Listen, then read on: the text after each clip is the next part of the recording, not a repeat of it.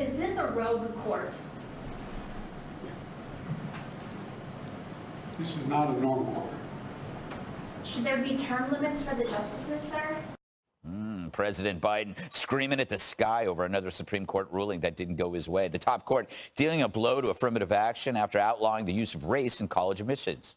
That means merit matters again, and the media is going to need a fainting couch. The worst thing about affirmative action is that it created a Clarence Thomas. Clarence Thomas, you know, he has criticized affirmative action, and we know that's one of the reasons why he's on the Supreme Court. I think that this is tantamount to sticking a dagger in our back. We will begin to see a kind of segregated higher education landscape. We're going to see that segregation become wider and wider. What's next? Gay marriage? Is this leading to no women in colleges soon? Who knows? No women in colleges. We can dream. I joke. And Biden wasn't done sobbing, running over to the safe space of MSNBC. Did you know you can make a full-time income without having to work more than 5 hours a week just by posting videos on YouTube that other people are making for you? One of the last students I shared this with was able to make $60,000 within 1 month.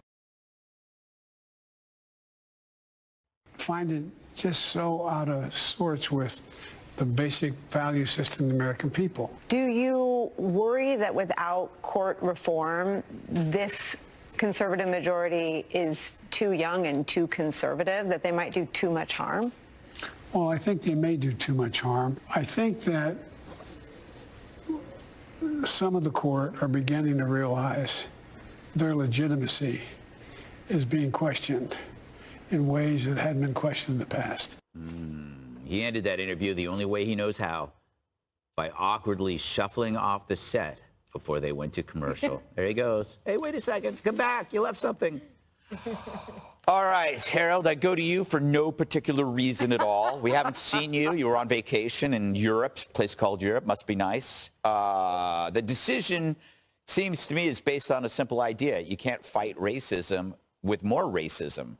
And I think that's what we'd kind of figured out over the last, I don't know, 3, 4, 5 decades. What say you, Mr. Ford Jr.? So it's good to be back. Thank you so much for saying that. Congrats to the two of you on the news. Or at least me. Thank you. I mean, let's face it, Jesse's will be short-lived. Oh, my God. He's already cursing it. This is a great segue to affirmative action. The affirmative action, I think, has always been an imperfect tool to try to redress, try to redress racism, the impact of race in the admissions process, to promote diversity. Today is an interesting day because the way we talk about this sometimes, it's almost like we forget that we brought affirmative action or we introduced affirmative action, the court did, it was a University of California medical school decision, because race was a part of all of this. Now, I'm not as discouraged as some are. I look at some of the numbers. You have an absolute majority of Americans born after 2012 who are minority kids, who are young people of color. 45% of millennials are people of color. Almost 50% of Gen Zers are people of color. In fact, the geography and the demographics and racial composition of the country has almost surpassed the jurisprudence of the courts. Now, what I was most encouraged by, and I hope that those who are very critical of this decision, and I'm sorry, it's something in my throat, I ate potato chips before coming on. For those who are discouraged, read the entire opinion. If you read what Roberts said, he said that universities can still consider an applicant's discussion of how race affected his or her life, be it through discrimination or inspiration. Family income, zip codes, all of these things will continue to be a part of how we look at this. Race alone may not be the way we should look at this going forward. Income, how you were raised, where you were raised, the kind of experiences you had. I still hope universities are able to and colleges are able to do that, because I do think one thing that those who are being very critical of this decision are right about, if we don't find ways to continue to promote diversity and expand opportunity, you're going to see fewer doctors, fewer lawyers, fewer television producers, fewer authors, fewer professionals who might be African American or Hispanic. And that's what I hope we try to achieve. And again, the politics will be the politics, and people can say what they want to say about the court, and I have my own feelings about it. But I hope today is just a new beginning, and I hope that we try to reimagine and be more creative about how we promote diversity and how we try to advance opportunity for every American. You know, Dana, Yes, Harold Ford Jr. makes some good points that times change. And I think that if you're a minority who gets a good education and stays out of trouble just like anybody else, they actually have more opportunities than they've ever had before. And to deny that is to deny your own achievements. And I saw this dissenting opinion where Justice Brown Jackson said that the elephant in the room is race-linked disparities, and they impede achievement. And it's like, at a certain point, that almost sounds racist. So I like reading John Roberts' opinion and then reading both Clarence Thomas and Ketanji Brown Jackson, because there you have two African-American people who are on the court, and they have strong disagreements about this. Thomas writes, racialism simply can't be undone by different or more racialism. We haven't mentioned yet, it was Asian American students who brought this case. Yeah. Because they felt they were being discriminated against. They weren't asking for specific numbers to be allowed in. They were asking for fairness. When a lot of things, well, so many things have changed. Sandra Day O'Connor in 2003, when she was a justice, she said, in 25 years, I imagine this is probably not going to be necessary anymore. Well, where are we now? It's 2023. And in 2005, when I was a spokesperson for Justice Roberts, in his confirmation hearings, this issue came up. And he has been working on this for a long time, and it took this case by these Asian American students to work its way up to a majority conservative court in order to get to this result. Yeah, I wonder if people who are critical of this decision can think about the principle that they're against. What is the constitutional principle you are against here? That's what the Supreme Court is supposed to do. Now, a lot of the schools have already figured out, and they're documenting it on TikTok and other places, about how they're going to circumvent what they've expected in this ruling. So there will probably be questions about that. The last thing I would say about opportunity for people going to colleges, the best thing that we could possibly do is improve K through 12 education. Amen. Yeah. Because then you will actually be able to have people who are reading, writing, and doing math and science and history at grade level. And then maybe you'll choose not to go to college because there's lots of different opportunities. College is not the savior. No, it's what happens before. I would love to see some kids maybe in impoverished situations, someone take up their case, bring a class action lawsuit like this one about K through 12 education so that we can improve that, so that everybody has a more equal chance to go to college. Excellent point. You know, Jesse, according to 23andMe, I think you were under 1% African American. And we assume that's why you got the 8 p.m. gig and I didn't. And yet you see this as a positive Supreme Court decision while you have exploited the benefits of it. Explain your hypocrisy. Well, minorities like me should acknowledge, and I'm just kidding, but I do think we should acknowledge that a lot of minorities in this country are heartbroken by this case. And they would acknowledge that they have achieved success through affirmative action and that they wouldn't have had opportunities had affirmative action not have been there. They will acknowledge that. So the fact that that's going away is a big blow to them. So I think we should acknowledge that.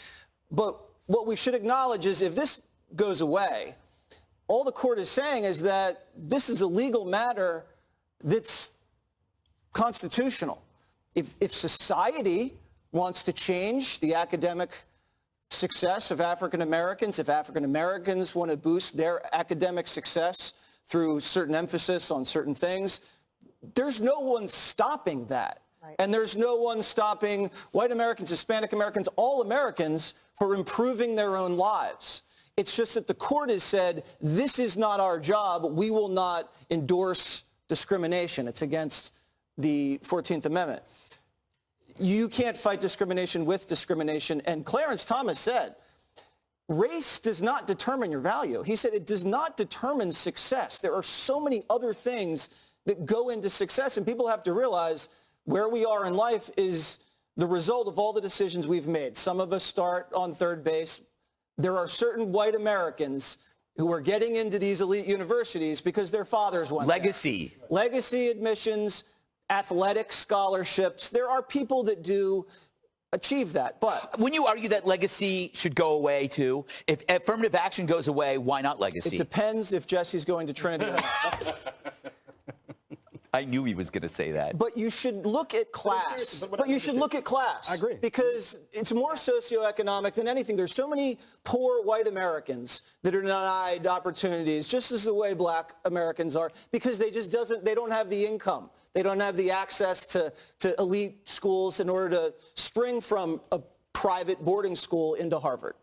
And you have to accept that, but the Supreme Court is not getting involved in it. But going back, it starts before that. I think that's why this is almost... It starts in the home. Yeah, but it starts in grade school. Judge Nancy Pelosi said this is why we need term limits, and this is from a person who won't leave Congress unless she's in a hearse. Yeah, and who doesn't want Feinstein to leave either. Yes. You know, this decision will be the Dobbs decision of 2023. The Democrats are going to use this the way they used Dobbs in 2022. It's very simple. Affirmative action admission policies violate the Equal Protection Clause of the United States Constitution, the 14th Amendment. The 14th Amendment was drafted in the wake of the Civil War when Congress said no one should be denied the equal protection of the law. So if you follow the genesis of where this started, and then you go to Plessy, and then you go to Brown versus Board of Education and those famous Supreme Court cases, the court has consistently tried to make it a level playing field so that color does not add or take away from the ability to get a good education. And as Sandra Day O'Connor said, you know, she assumed at some point it was going to go away. When is it time for this to go away? It's time for this to go away when we live in a society now that is so focused on not just equal opportunity, but equal results. And I think that this decision is in itself racist because it says that blacks need a hand up. It says that blacks, you know, you're not as bright, so we got to tick that color thing to get you in. What it also says in terms of today's world is that people like Randi Weingarten should really not be promoted the way the woman has been promoted, but her feet should be held to the fire for what is happening to kids in our schools because of the unions. Kids need to be geared and schooled in a way where they're at least able to read and write when they graduate, and that's not the case. Half of third graders in this country cannot read. They cannot read. So, you know, the focus at this point, given that this is the law, this is the way it's supposed to be, we've got to make sure that the elementary school, middle school, high schools really focus on making sure kids get a good education, parents have choice. And it's not just the wealthy parents who can afford to move to get to a better school, but all parents should be able to get their children in school where they can achieve the results that will get them into these colleges. And finally, my final point is, I don't want someone who got into law school or medical school because of the color of their skin. I don't want someone who's flying a plane because of the color of their skin. I want the best person to operate on me, the best person to represent me, and the best person to fly me wherever the hell I'm going. I'm done with affirmative action. All right. Hey, Sean Hannity here. Hey, click here to subscribe to Fox News YouTube page and catch our hottest interviews and most compelling analysis. You will not get it anywhere else. When there's nothing holding you back, what would your thing be?